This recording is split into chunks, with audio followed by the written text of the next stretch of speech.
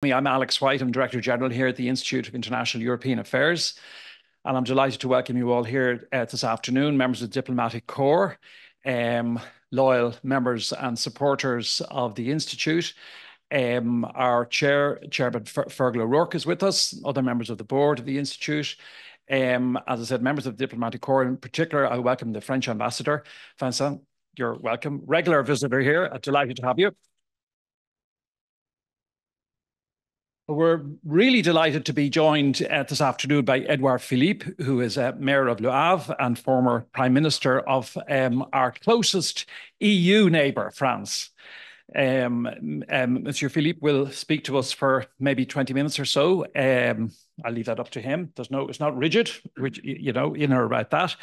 And then we'll have a Q&A and some engagement. So I know Édouard would be happy to take some questions or observations, perhaps sometimes observations that are masquerading as questions, and sometimes questions masquerade as observations, but we'll be quite flexible in relation to that in the interest of having a discussion and a good interaction. You'll be able to join the discussion the usual way. If you want to ask a question or say something you'd audience, put up your hand. Please tell us who you are. If you don't mind, your name is great. And if you have a designation or an organization and you don't mind telling us that, please do so. If you're watching us on Zoom or watching us through Zoom, you can use the Q&A function there. So more than welcome, looking at the camera, more than welcome if you're at home to use the Zoom to ask a question. And if something occurs to you in the course of the presentation or at any point, just put it into the Q&A, because there's no point in everybody all rushing together at the end. The Q&A, the presentation and the Q&A are both on the record, and you can join through social media on X, if you like, or other social media using the hashtag @IIEA. And we're also live streaming this afternoon's discussion, so welcome to everybody who's joining us through YouTube. This is a most interesting year for elections all around the world, not least in France, where, of course, there's been an election, the 2 rounds, the second one having been completed 10 days ago, where as a result of which there was, I was going to say an uncertain outcome, but a clear outcome, but an uncertainty about what's going to happen next. And I think we couldn't have a better guest speaker to give us some insight into perhaps what he thinks might happen next. Perhaps he might even tell us what he thinks should happen next, but we'll leave that to him. But it's a good opportunity for us to reflect on the French election. We're very interested in France here in the Institute. We have many events looking at France, taking interest in France. Of course, Ireland-French relations very important for all kinds of reasons. So the French election is really important for France, but it's also important for Europe and for the wider world. So we're very interested in talking about that. Édouard Philippe has been Mayor of Le Havre since 2010. From 2012 to 2017, he was also a Member of Parliament, representing the 7th District of Seine-Maritime. From 2017 to 2020, he served as Prime Minister of France. In October 2021, he created his own political party, Horizons. And in November 2021, he was elected President of the International Network of Port Cities, also of interest to us. Édouard Philippe is also a writer who has published several novels and non-fiction books. So a terrific guest. We're so delighted to have Édouard Philippe with us this afternoon. Please give him a warm welcome.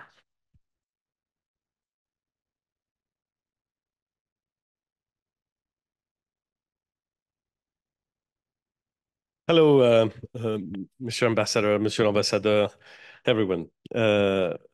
I've been asked to deliver a speech in English on the following subject: the place of France and the EU in the face of a global upheaval. That's a very good subject, way better than my English. But let me start by quoting a writer I love very much, who's not Irish, but he's not French either. He's called Jared Diamond. Maybe a lot of you know him, maybe you don't know him, but he's a very good writer. And he wrote several books, Collapse, wonderful books on environment and natural resources. And he wrote an even better book, which is called Guns, Germs, and Steel. And if you didn't read that book, well, you know what to buy the next time you'll go to a library. It's a wonderful book. And he wrote another book. His last book is called Upheaval. which is a good thing, given the title of this conference, How Nations Cope with Crisis and Change.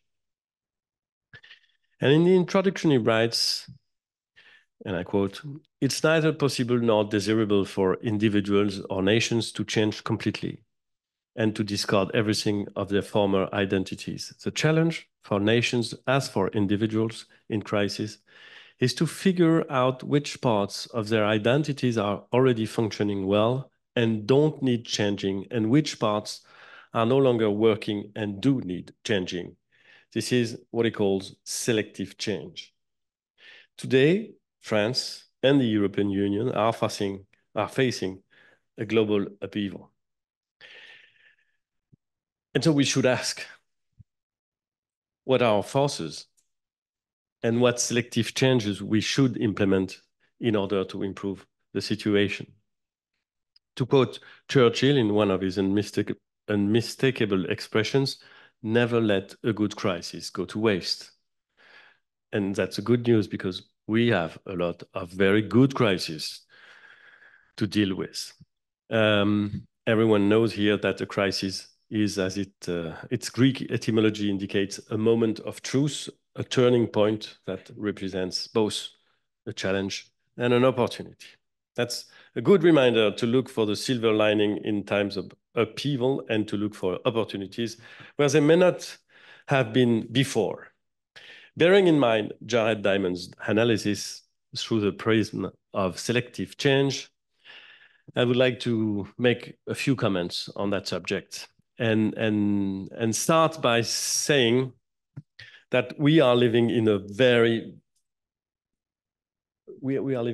world which is changing at a tremendous rate, so fast and so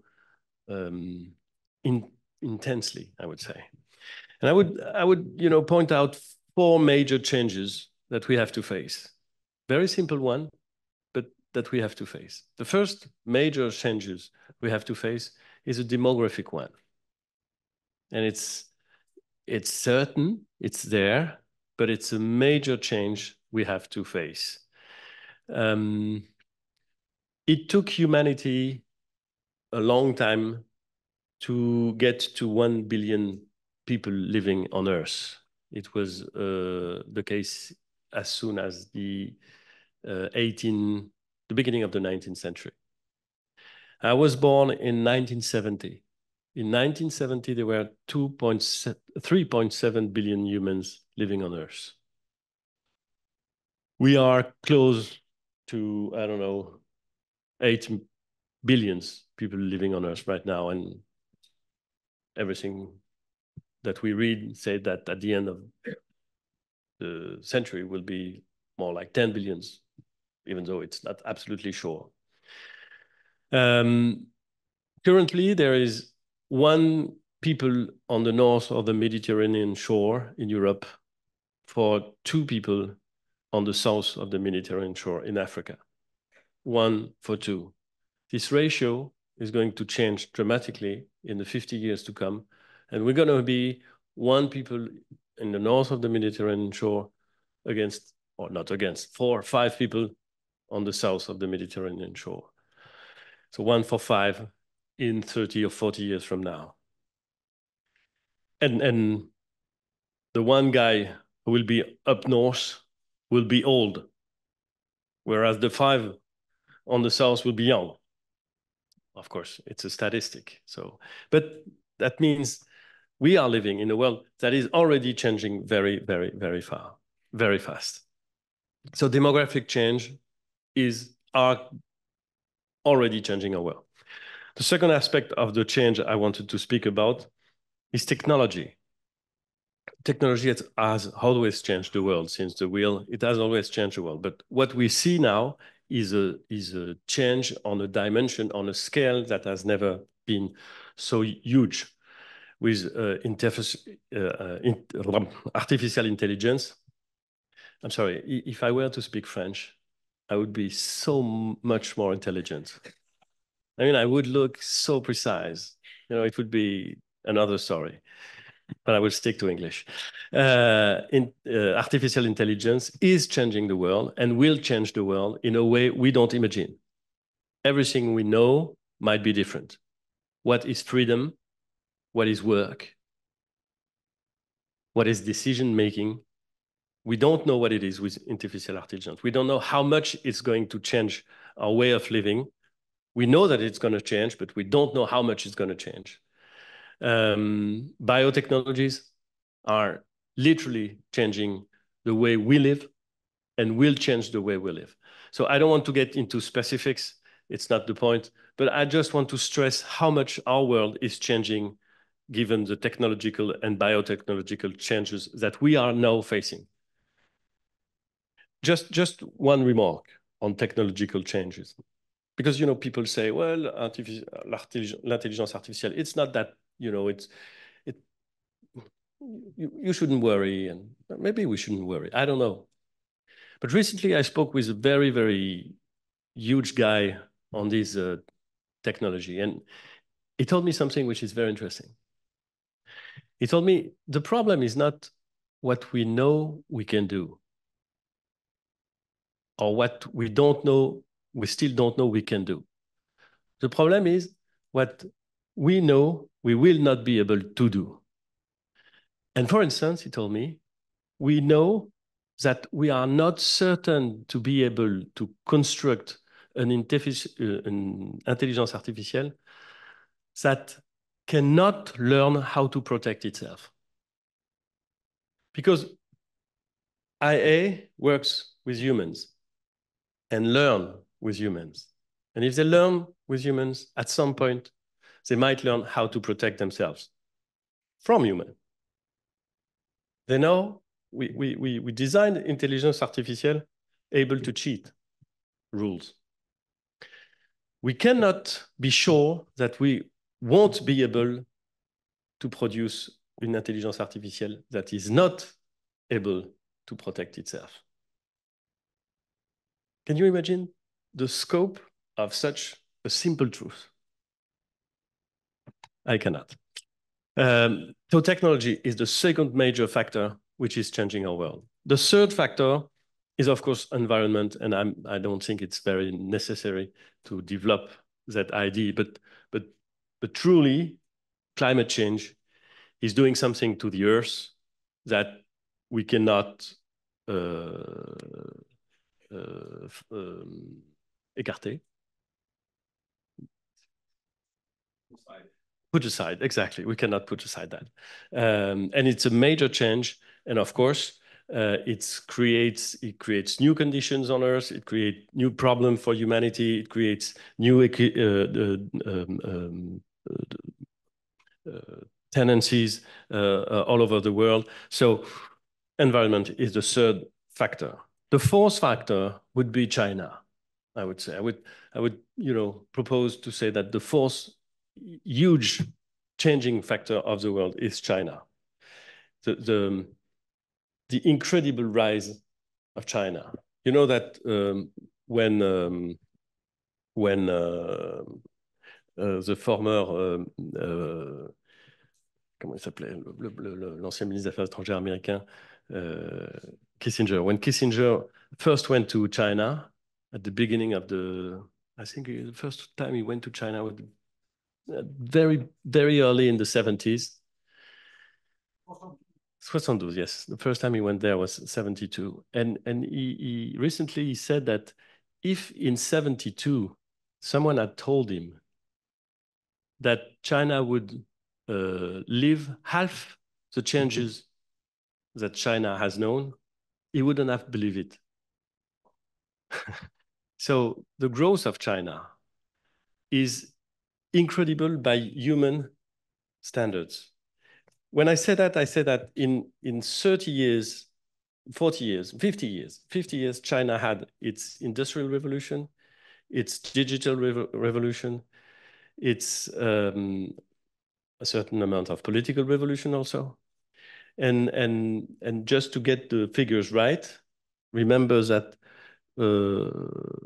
beginning in 2002, every two year, China creates more wealth than the whole GDP of India. The growth of China is bigger than the GDP of India. Remember that China used every 2 years from 2002 to today more concrete than the whole of the United States during all the 20th century. That's the kind of those are very simple figures and indications.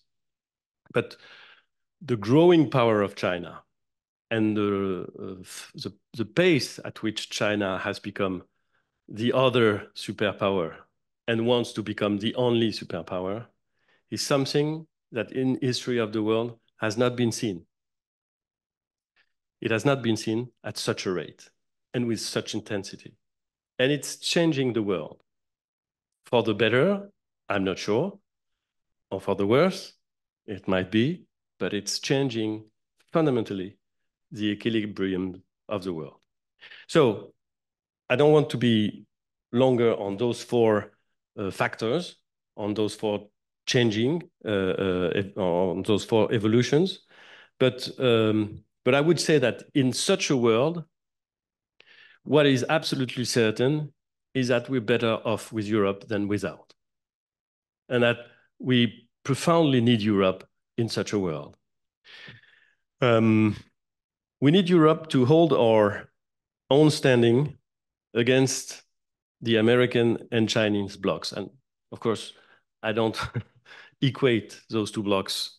I mean, we have very good relationship with the United States. Obviously, Ireland has incredibly close relationship with the United States, but France has also very good relationship with the United States. It's one of the few countries in the world which we never went to war against, well, at war against. Well, we went at war. And of course, we have a shared, common, and cherished history. But and we don't have bad relation with China. Good relation with the US, not bad relation with China. But at the end of the day, China and the US have their own interests. It's quite normal. And they want to defend and affirm their own interests. If we want to stand firm against American power and against Chinese ambition, and if we want to be relevant in a world that is increasingly polarized and deregulated, we must be strong, united, influential, and cohesive. So we need Europe. And we need even strongly because, and I want to stress that, our vision of the world is challenged. If I may, I would say that for the last maybe 100 years or 70 years, our vision of the world has been standing on three pillars. The first pillars was that the idea that liberal democracy was the best way to ensure prosperity and stability. Of course, within Europe, there were political parties that would say liberal democracy is a myth, doesn't exist, it has to be fighted against. But at the end of the day, we were believing in Europe and in other parts of the world that liberal democracies were the best way to ensure the general prosperity and the political stability. This belief is challenged. It's very much challenged. It is challenged by authoritarian countries. It is challenged in the Gulf. It is challenged in Asia.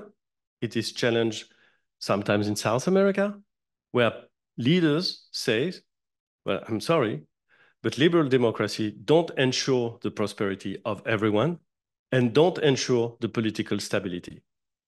President Xi would very easily pretend, and does pretend, that the Chinese authoritarianism is the best way to ensure the collective prosperity and the political stability, reducing civil liberties and individual liberties within the private household. So our way of seeing liberal democracy as the best way to ensure prosperity and political stability is challenged. The second pillar we were working on was multilateralism. The simple idea that, well, not that simple, but the idea that when we have to face a problem in the world, the best way would be to have a common rule and common instruments in order to make that rule prevail. That's the reason for the UN, that's the reason for the GATT, that's the reason for every kind of multilateral organizations. Those organizations and this idea of multilateralism is also very much fighted against right now. A lot of countries don't believe in it, and believe that it doesn't work, it doesn't guarantee their rights. It's a machine made by the West in order to ensure the rules decided by the West. And we see nations, governments that prefers action, individual action, non-multilateral actions with the use of strength, of force, in order to ensure their interests. So multilateralism, which seemed at the end of the 80s the future of the world, has almost disappeared. Almost. And the third vision, the third pillar of our vision of the world is that we in the West and we, European, have always thought that we were at the center of things. Our maps would design Europe as the center of things. We would, and even though after 45, we were not the superpower, there was an East against the West. Well, we were at the center. And the truth is, we are no longer at the center. Not at all. The world has changed because of China, because of Asia, because of a lot of factors, we are not at the center of things. We are increasingly getting put aside at the periphery of the world. It's not something we like to admit. And maybe we like to pretend that we are still, because of our culture, because of our prosperity, at the center of the world. But we are no longer. We are put aside by other superpowers at the edge of the world, at the periphery of the world. So the world is changing fast, and the three pillars of how we see the world are disappearing. One more reason to say that we need Europe in order to come back, or at least to stand surely in the world. We need Europe to be a force against China and America. We need Europe to counter the American Inflation Reduction Act. I would like to say a few words on that because within the last 2 or 3 years, it's probably the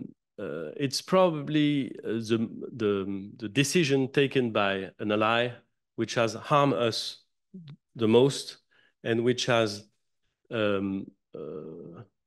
created the most important risk for the transatlantic relation, I think. The United States is a sovereign state, of course, and it does as it pleases. But the Inflation Reduction Act is undermining German chemistry. It's eroding the foundations of Europe's competitiveness, and it's hindering the European industrial revival. It is striking when you go to Germany, when you go to the Netherlands, when you go to the Republic Czech. It is striking to see how many European industrial companies are wondering whether they should go to the United States to invest, and they do. And so if we want to have an industrial base, if we want to defend our industrial base, and we need a strong industrial base, we need to find something in order to block or to counter this American move. of course, I don't say that we have to be. I don't want to be an enemy of the United States, of course. I mean, I want to be an ally of the United States. I want the United States to be an ally of Europe. But what I'm seeing with the Inflation Reduction Act is something which puts in peril our industrial base and something we have to be able to counter or to attenuate, to alleviate. I'm under the impression that everyone speaks French here. Don't see why I should be the only one speaking English. We need Europe to manage the migration to manage migration flows. The truth is there is no scenario where we can address migration issues without a powerful, coordinated, ambitious European policy. None. It doesn't exist. Even though some of the government in Europe pretend that Europe is a concern as far as migration are taken into account. Although some governments pretend that they can alone implement a very strong policy which could, alleviate the problems of migrations. The truth is there is absolutely no solution to that question without a coordinated, strong, and efficient European policy. We need it. And I'm saying that in Dublin. And Dublin is certainly not the part of Europe which is the most concerned by migrations issues. Even though I must say that since my arrival last Monday, I've been asked many questions on that issue. And I've seen that a lot of political elected officials were thinking about what it changes or what it should change in the policies, in the Irish policies. But anyway, we need that European might as long as we are facing those migrations. And of course, when I say that, I don't say that we don't want migrations. We need new students. We need new labor force. We need a world which is more open. So of course, I'm not against the principle of migrations, but I must stress that there is no solution for Europe if Europe cannot implement a policy that Europe decides and government decides when we are speaking about migrations. We cannot assist, we cannot look at migrations. We cannot just see the results of individual decisions. We cannot just look at the problems created by migrations. We have to implement a policy which allows us to choose who is able to come, who is not able to come. And we cannot do that unless we have a strong European policy, coordinated policy. And I must say that for the first time since very, very, very long time, I'm quite optimistic about that, because the migration plan that was adopted by the European Parliament a few months ago is probably the first time we are giving a chance to have the instruments and the human power and resources in order to implement a real migration policy. We need Europe to propose a credible model of decarbonized economic growth. Decarbonized growth, green industry, call it whatever you want to call it, but this idea that we need to make Europe a commercial and industrial power concerned with preserving the planet, concerned with moving towards rapid decarbonization. We are, in fact, probably the only vast, not nation, but group of nations in which this idea is so is put as such an important place in the public debate.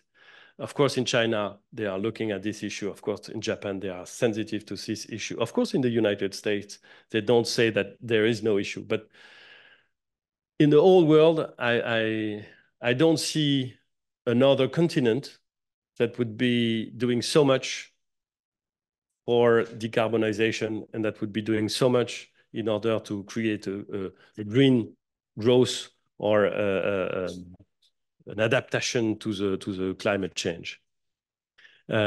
Once again, no single European state will be able to commit to it effectively by itself. And if we want to have an impact, if we want to be able to organize this transition, if we want to be able to find a market, if we want to be able to resist pressure from other powers, we will have to rely on a coordinated Europe that will build this transition to decarbonize economic growth. That is something we are doing, and we could do better still.